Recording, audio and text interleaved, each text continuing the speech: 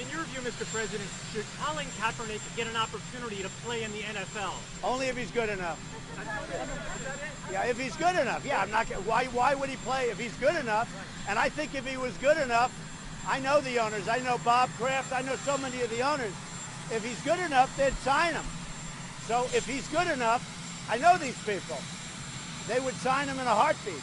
They will do anything they can to win games. So I'd like to see it. Frankly, I'd love to see Kaepernick come in if he's good enough. But I don't want to see him come in because somebody thinks it's a good piece.